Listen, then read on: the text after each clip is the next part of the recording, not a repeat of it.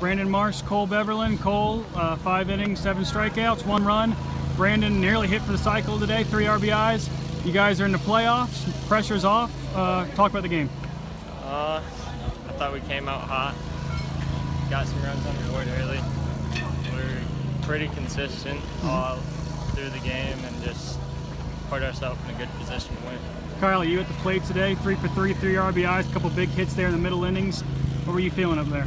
I feel confident in myself. Going into the playoffs, we punched a ticket in there early. Like we said, if we come out confident, we're a pretty good team. We're hard to beat when we come out confident. You guys, like I said, you punched your playoff ticket. You've won 9 in a row now. You haven't lost. Well, you definitely haven't lost in the month of May. You didn't lose a lot in April. You feel like this team is hitting its peak right now? Yeah, and at the right time too. We said earlier in the season that if we're going to peak, it needs to be later in the season, and it's showing right now that it's paying off. District title game. You don't know who you're going to play on Thursday, but chance to win a district, host a playoff game. What's that going to be like? It's going to be a special feeling. We got a good group of guys, like I've been saying. If we put our mind and effort into it, we can do anything.